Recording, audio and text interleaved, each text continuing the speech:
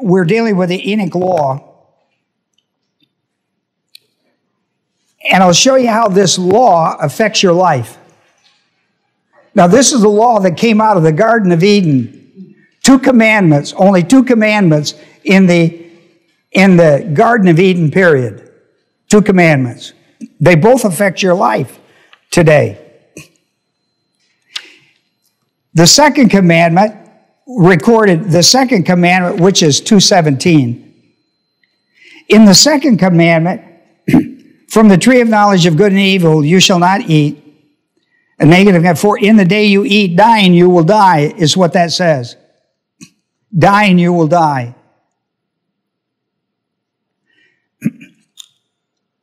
Now watch this. How many people were in the garden at this time? 2. And yet it affects everybody in the human race. These 2 people affected the entire human race. Both of them did. Eve, the mother of all living. This is going to come out of Genesis 3:15 as a messianic promise. And Adam, death came through Adam, life came through Eve. Isn't that interesting? And yet it affects the entire human race. These 2 people affect the entire human race. From the tree of knowledge of good and evil, you shall not, see, that has low plus the calf, you shall not, that's a prohibitive, a negative command, for in the day you eat from it, surely you will die. You will die, that surely means absolutely. And he says dying, in the infinitive, dying, you will die. In other words, he's talking about 2 deaths, about that. 2 aspects of death. Like 2 aspects of eating. Eating, you will eat. Who's going to provide what we eat? God. That's logistical grace. With the second one, we have saving grace. The second commandment is the only commandment in the Garden of Eden period that carried a judgmental consequences to the human race for its violation. Now that's really important, because how did I wind up with Adam's sin death issue on my life? How did I wind up with that? That's a fair question to ask. It is carried in 2:17, it is carried by Adam. The violation of this commandment, don't eat from the tree of knowledge of good and evil, for in the very day you eat from it, dying you will die. Now, here's the point of dying you will die. When Adam ate of the tree, the very day they ate, dying you will die. Agreed? Now, that's clear. What was the dying before death? Spiritual. They're spiritual. After Adam ate the fruit, he lived 950 years.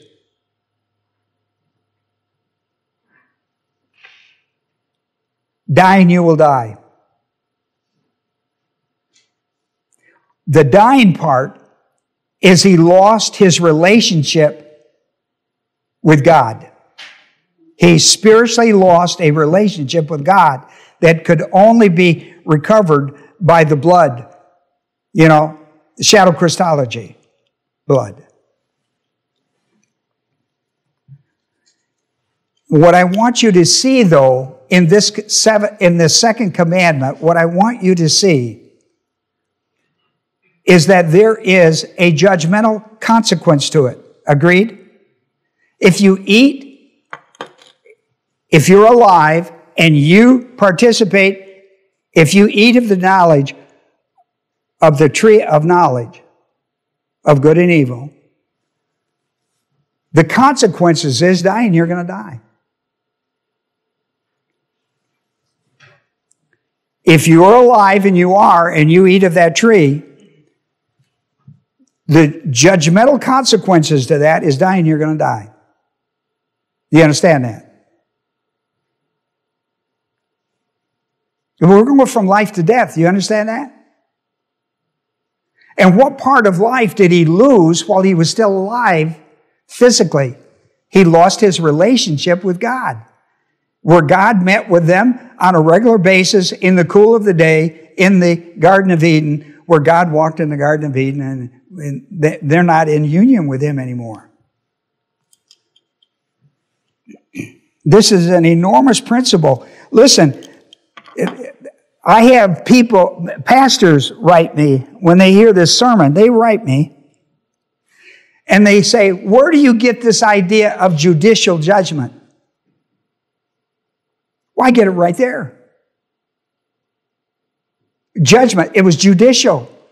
Listen, what happened to us in the human race, there were 13 judicial charges from dying you will die passed on to the human race. 13 judicial charges. There's more than that, but I recorded 13 of them in that little pamphlet, 50 things you receive in salvation you can never lose in time and eternity. Now, the one way you can lose those 13 is get saved. The moment you believe the gospel of Jesus Christ, 13 judicial charges are removed from your life through the judgment. The judgment that was on my life has been put on Christ's life. I believe him, and then those 13 are removed. The judgment on my life is removed through the blood of Christ. Do you understand that? Through his death. He took not only my sins, but my death for sin. He took my sin death. There was a judgmental consequence. Do you see that? Man, I don't know how to explain it. If I die and you will die, do you understand that? That's judgment. That's a judicial consequence to eating. God said, don't eat of the tree. In the very day you eat of it, you're going to be judged for it. What I did in that little pamphlet, 30 things, I just went in and showed you that there was more. What is this sin death package? I just did the 13 judicial charges of Adam's sin upon the human race for you to understand it. What an awesome thing it was when Christ died for my sin death.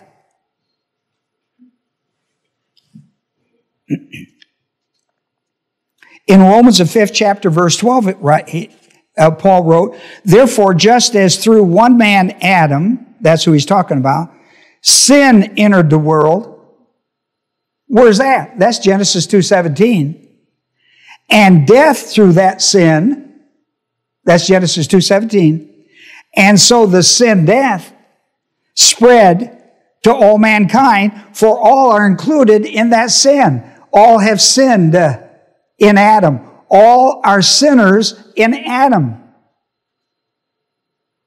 You're not a sinner because you sin. You're a sinner because you're in Adam. If you're in Adam, you're a sinner. If you're in Christ, you're a saint, not a sinner. If you're in Adam, you're a sinner. Do you understand it? Well, I mean, I can't make you believe it. I can only tell it to you. But I want you to understand this stuff because people go, where do you ever get this idea that I'm a sinner because of Adam's sin? Well, here it is. This is it. And you should read Romans 5 through 12 through 21. He lays this thing out wonderfully. In 1 Corinthians 15:22, one of the passages I use a lot around here, and I know Willie does, in Adam all die, in Christ all will be made alive. In Adam all die. In the first Adam all are dead. In the second Adam, the last Adam, all are made alive. In the first Adam all are made dead. In the second Adam all are made alive. See? So how do I get out of Adam and into Christ? In the gospel of Christ. My faith in the gospel of Christ. And how am I removed from the domain of darkness? Colossians 1:13. How am I moved? By the grace of God. I am rescued. I am transferred by the grace of God through the work of Christ on the cross. He died for my sins. He was buried and he was raised from the dead to give me life everlasting. I mean, he conquered my sin and my death. when he died on the cross and was raised from the dead. So you should read that stuff. You should read that stuff. See, we're connected. In the Garden of Eden, we're connected. We are connected. We are all part of Adam's family of death until we become the family of God through Christ. In Christ, we become a new creation. 2 Corinthians 5:17. In Christ, we are a new creation. The second point that I'd like to point out to you, in the Hebrew grammar, there's a difference between an imperative. The Hebrews have an imperative, now listen to me, which is a positive command. When you have a Hebrew imperative, an imperative is a command. In the Hebrew language, when you have an imperative, a Hebrew imperative, it carries a positive command. I'm going to show you one in a minute. In the Hebrew, it will have the imperfect tense. The Hebrew don't have tenses. They have states, a status. But it's either going to be with lo, the negative lo, or the negative al. The negative lo is, when you see it, it could be an al as well. If you have if you have an imperative, it's a positive command. If you have the prohibitive, the imperfect, it's a negative command. If you have an imperative, it's a positive command. If you have the imperfect with lo or al, it's a negative command. I think I said them wrong to begin with. In the Hebrew grammar, the imperative is a positive command. The prohibitive imperfect in the Hebrew with lo or al, the word not, gives a negative command. In Genesis 2:17, Moses' model, he picks up a model. He writes, this is really important because you're going to see it in his next book, Exodus. He models the Hebrew grammar in 2:17, and he's going to record it. He's going to use it again in the book of Exodus, the 20th chapter, when he writes the Ten Commandments.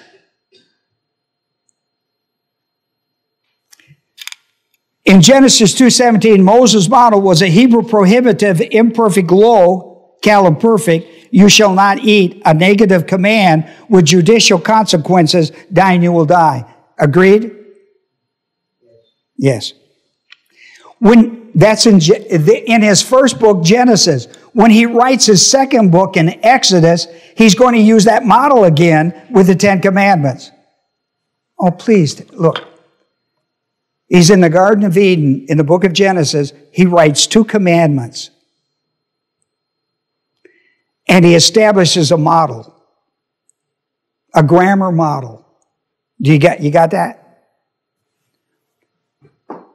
When he goes to the second book he writes in Exodus, and he goes to the 10 Commandments, he uses that model. That's really important. You understand the writer in this thing. In the Hebrew grammar. In the 10 Commandments, Moses uses the model, both the imperative, the prohibitive, with the last 6 commandments. I'm just looking at the last 6 because they deal with the man side of the 10 Commandments, okay? You know, there's 4 and there's 6 in the 10 Commandments. There's the God side and the man side. The man sides do not do this, do not that, all that business. Now watch this. In the 6th commandment, which is the first on the man side, there are 6 commandments. The first of them is honor. You know, honor your parents. Well, I'm in Genesis. Let me slide over to Exodus, the 20th chapter. Genesis 20 chapter. Genesis 20 chapter. In verse 12, honor your father and your mother, that your days may be prolonged, that your days may be prolonged in the land which the Lord your God has given you. And then he goes in a series, now watch this, then he goes in a series of shall nots. Not murder, not commit adultery, not, all the way down. Right? Got that? All right. Now he's going to use his model that he established. Honor is a PL imperative. In the Greek language, that's a PL imperative. That's a positive command. That's an imperative. That's a positive command. Right? A positive command. Listen to me. All right. Let's go to Ephesians. I'm going to show you this positive command. Now, I'm going to read this one in Hebrews before I go. Honor your father and mother, that your days may be prolonged in the land which the Lord God gives you. Do you understand that? Now watch this. Paul picks the same idea out of this model in Ephesians, the 6th chapter, and he modifies it to the church age. He brings it into he takes it out of the dispensation of the Jews and puts it into the dispensation of the church. Well, Ephesians, I know it's in my Bible, 6th chapter. Here I am, I'm going to verse 1 and 2 and 3. All right? 1, 2, and 3. Children, obey your parents in the Lord, for this is right. This is right. Now, he's going to go to Exodus, the 20th chapter, verse 12, which is verse 2 and 3. Watch what he does. Honor your father and mother. Watch this now. Which is the first commandment with a promise. So that's a positive command. This is a command. It's a positive one.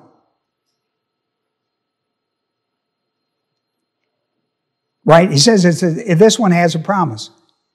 This is the first commandment with a promise. And here's the promise. So that it may be well with you and that you may live long on the earth. Look, listen, he modified it. Do you see how he modified it? He brought it out of the dispensation of the Jew into the dispensation of the church. What was the key word in Exodus 20? The land.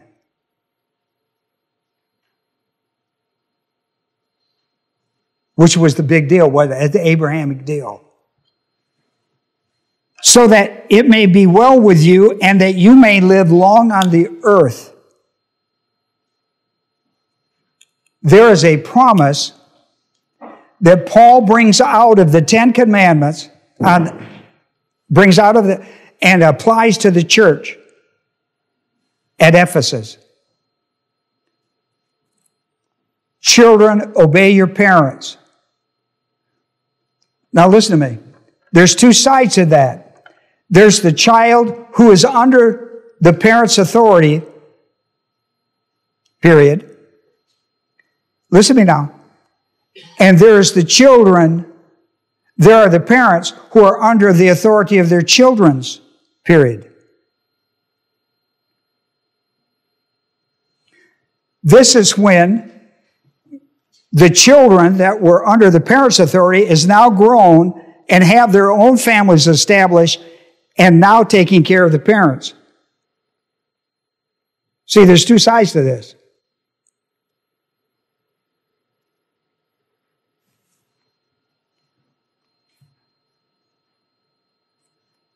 And the promise is extended to both sides of that promise.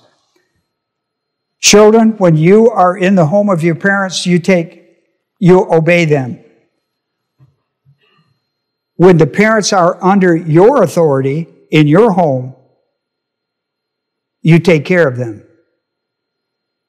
You take care of them. And what's the promise? My goodness, wouldn't you want to know what? Listen, if I gave Wouldn't you like to know that you had a blank check signed that would be good at the bank if you took it and you could write in your own price?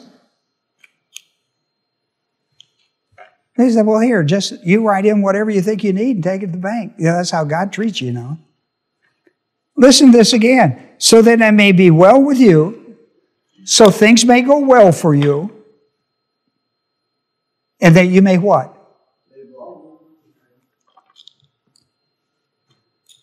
Kids, do that in the house.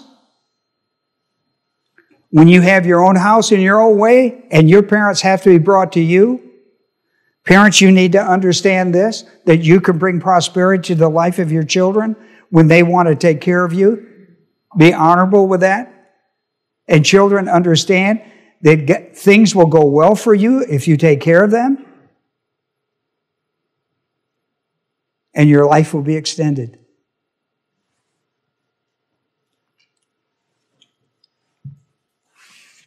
And I tell you, I'm living proof of this.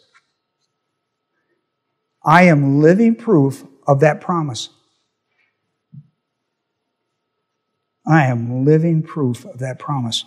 My life is.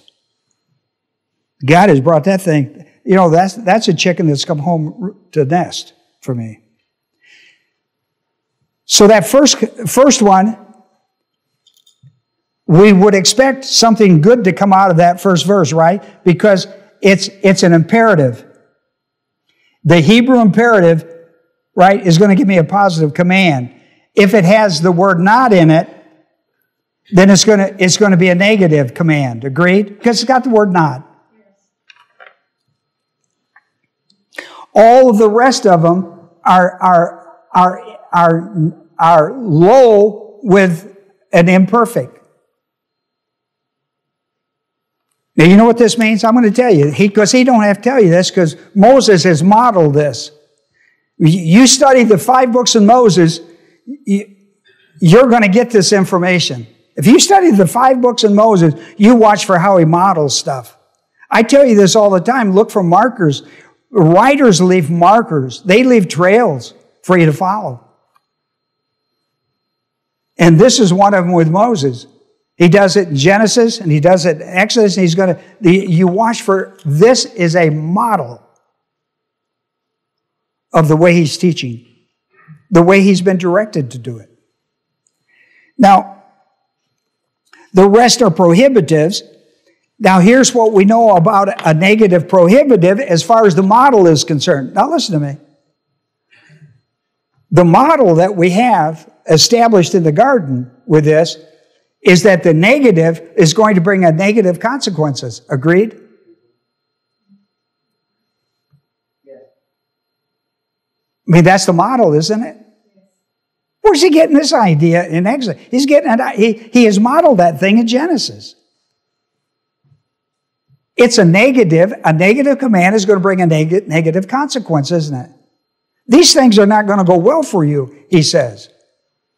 He says, these things are not going to go well for you. And listen, we know that the Mosaic Law, the 10 Commandments of the Mosaic Law, you know, there's 3 codes, code 1, 2, and 3. We know that this code is the moral code. You know, there's a spiritual code, a moral code, a social code, a codex.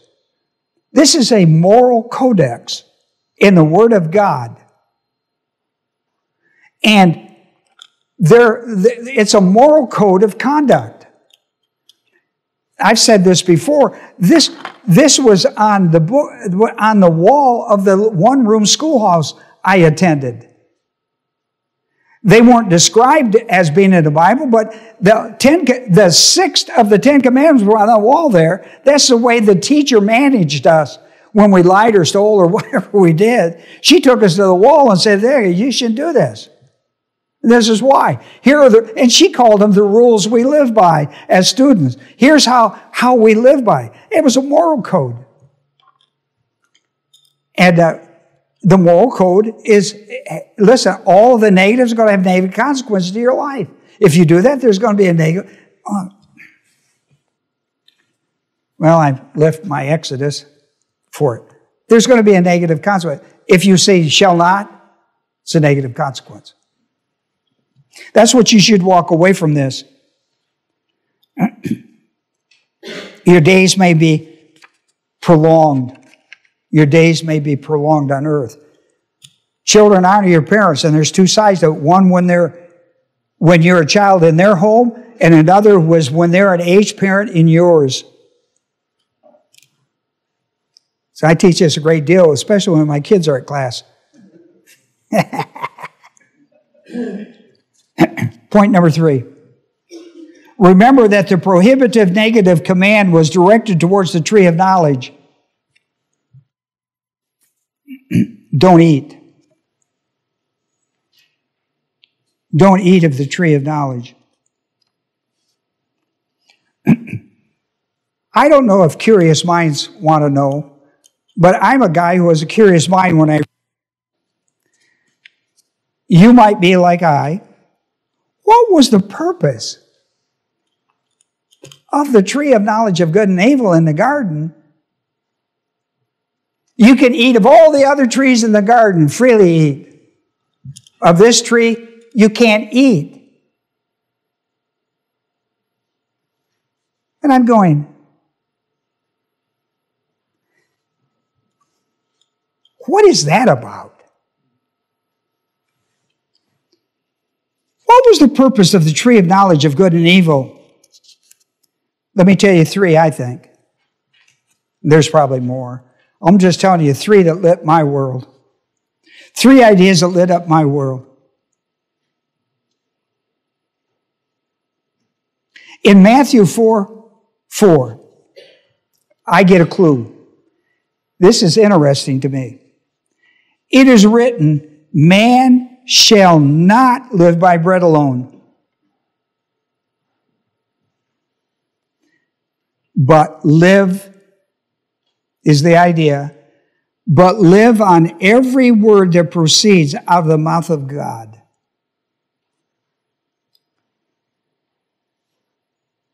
See, when it says man shall not live by bread alone, I think that's Genesis 2:16 in context for me. But every word that proceeds out of I think that's 2:17. 2:16, you can eat from all the trees. And 2:17, but you can't eat from this one. See, that's the idea. You can't eat from that tree.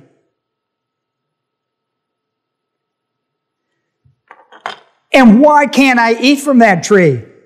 Listen to me. Here's how simple this is. Because God said so. It's not complicated. God said you can't eat from the tree. Why can't I eat from the tree? Because God said don't eat from the tree. Well, what if I eat from the tree? Then you will die. Right? Don't eat from the tree.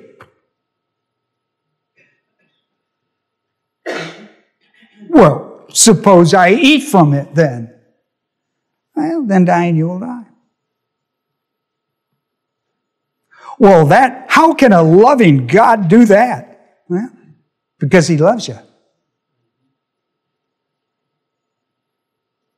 And the key to you listen to me now, the key of your response to the love of God is to obey Him.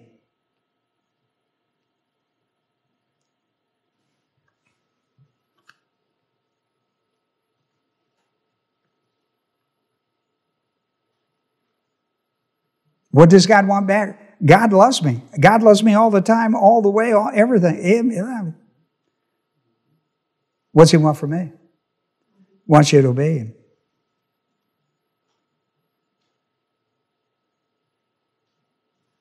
He wants you to obey Him. So, one purpose that I see of the tree of knowledge was to teach man the lesson of Matthew 4:4. It is written, man shall not live by bread alone. Eat from it. Listen, you can eat from all the trees, but that's not all there is to life. Food, clothing, and shelter is not all there is to life.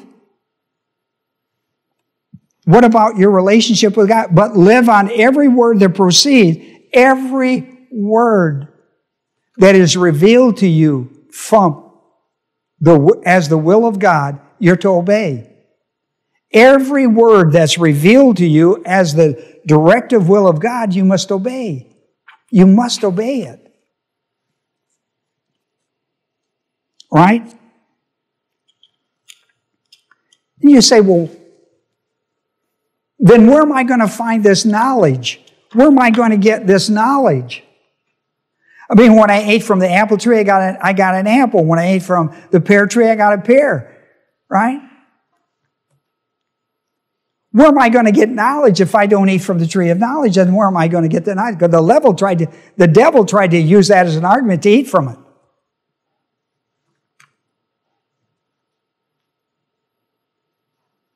But God just withholding that He's smarter than you are. Well, you should know that to start with. If I don't, listen, where am I going to get knowledge?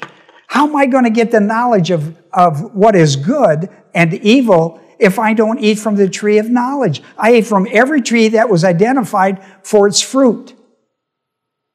But I'm told I can't eat there. Where am I going to get my knowledge? He met with him periodically for sure in the garden and taught them the Word of God, like He does with you. And here is the principle: man cannot live by bread alone, but needs every word that proceeds from the mouth of God. You need to live on the Word that's revealed to you as the directive will of God. You must obey it. You must obey it.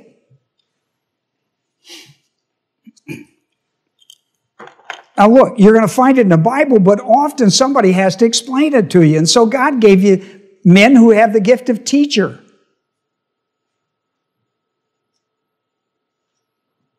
And some of us are nutty enough to take on the pastor side of it.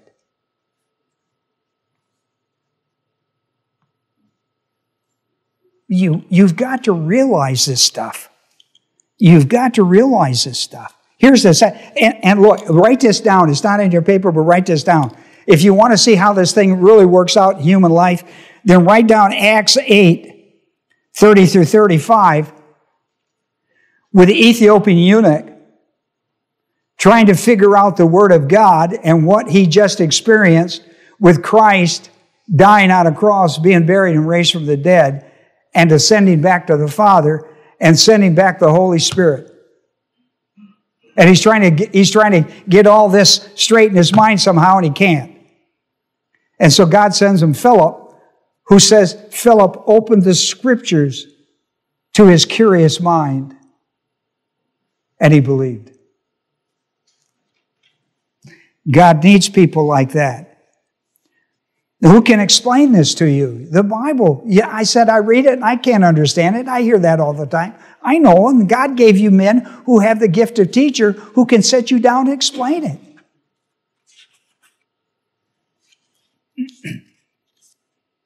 And listen, it's obvious that there are a lot of people, even a lot of people in Moody, who don't have the appetite to be able to do that yet.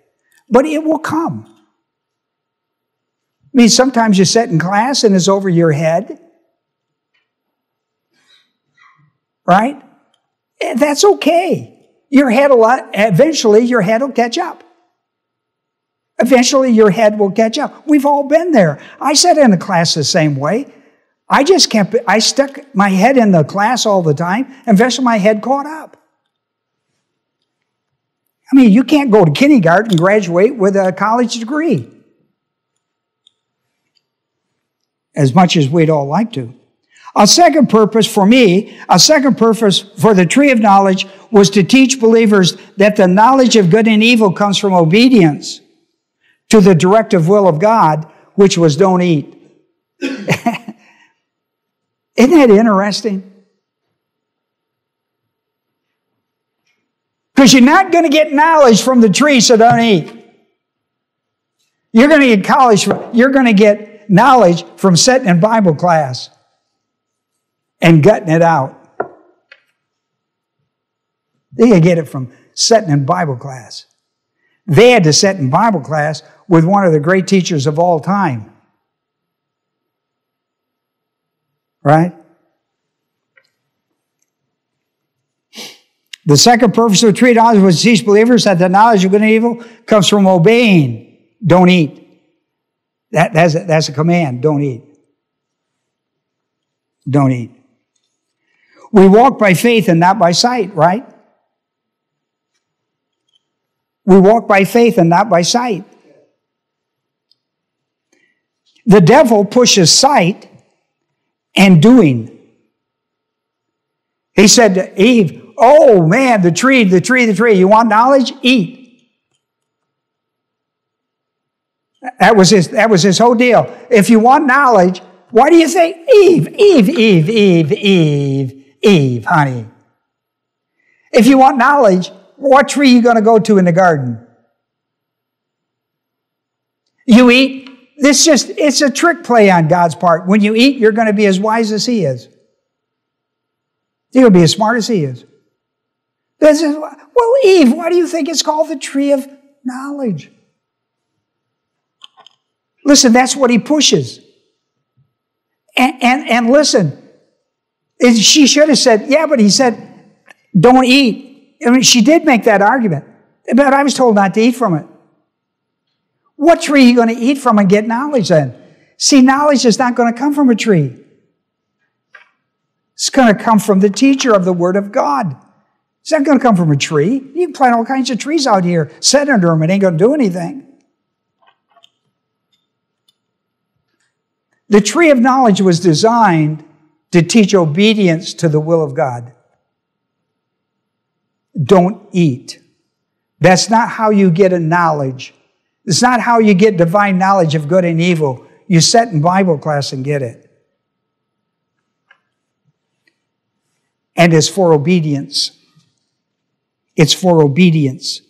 Because we walk by faith. So who do you think, God pushes faith, who do you think pushes sight? Satan. No doubt about it. 2 Corinthians, the 10th chapter, verse 5. We are destroying speculations and every lofty thing raised up against the what? Knowledge of God. And we are taking every thought captive to what? The obedience of Christ. That's how simple this Christian life is. It's not complicated, but it is word-oriented. It's not complicated, but it's word-oriented. The third and final purpose for the tree of knowledge of good and evil was to teach the angelic conflict. And boy, did they learn it.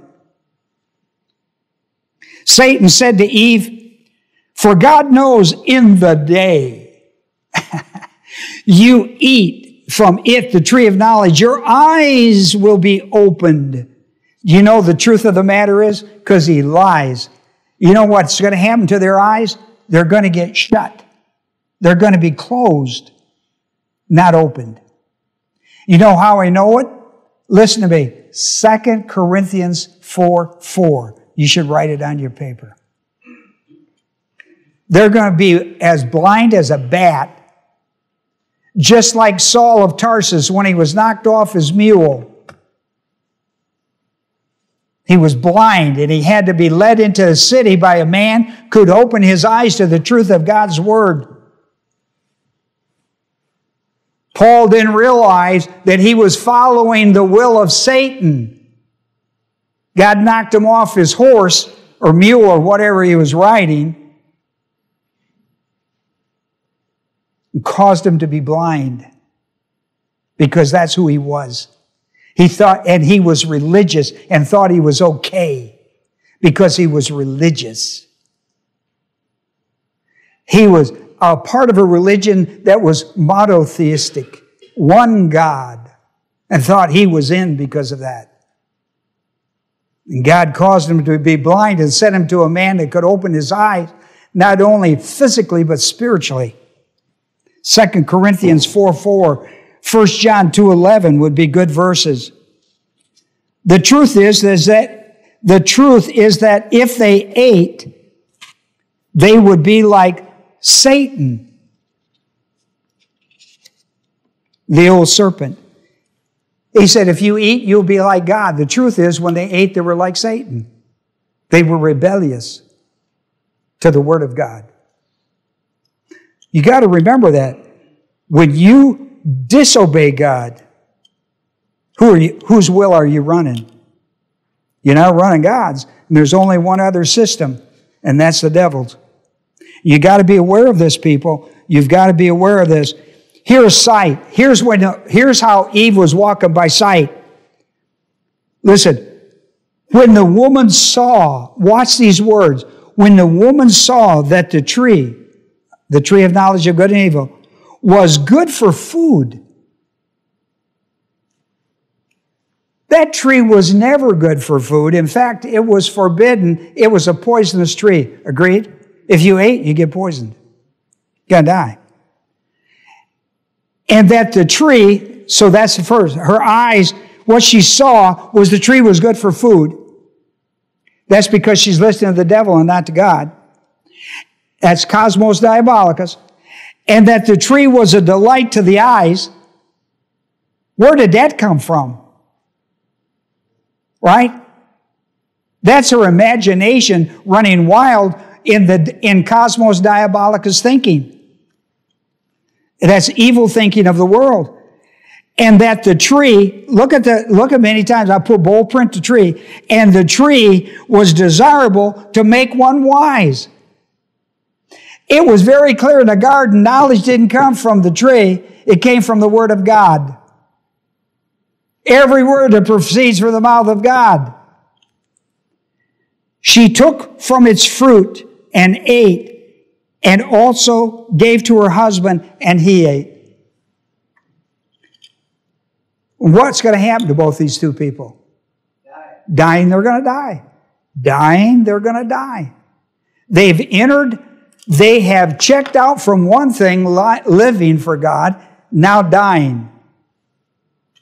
When you're living for the devil, you're dying for God. The fear of the Lord is the beginning of wisdom. Good understanding, a good understanding have all those who do His commandments. His praise endures forever. Psalms 111:10. Well, the Edenic Law. Who would have ever known that it would have such an influence upon who we obey and who we live for? Let's have prayer, and then we'll do a pledge out of here. Father, we thank you, Father, for these that have come our way today to study with us the Word of God. And I know 2 hours, even with a break in it, is a lot. And so we get sheets of paper guidance so that people can study them when they go home. They can look at them. And what is our purpose in all of this? We want people who are not saved to be saved, and we want those who are saved to learn the Word of God and become obedient to what the directive will of God is telling them in their life, to be obedient to it. Not my will, but thy will be done. I mean, Father, the Word takes us to the will, and the will takes us to the work. What a great formula for our life. I pray, Father, that we would be able to influence people of Moody to stop eating from all the other trees thinking they're going to get knowledge. They have to sit where the Bible is being taught and adjust their life to the study of the Word of God. And in the beginning, it's difficult for some. It requires a lot more thinking than they've ever been adjusted to and all of that. Man cannot live by bread alone, but every word that proceeds from the Word of God. I pray for that today in Moody, and I pray that we could have that influence to be that church that teaches that. In Jesus' name, amen.